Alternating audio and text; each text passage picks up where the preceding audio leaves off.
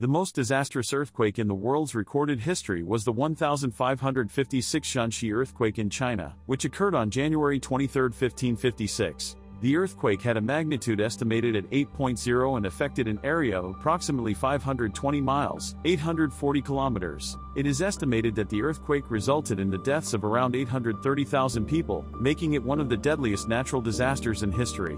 The earthquake caused widespread destruction in the provinces of Shanxi, and Henan, and many cities and towns were completely destroyed.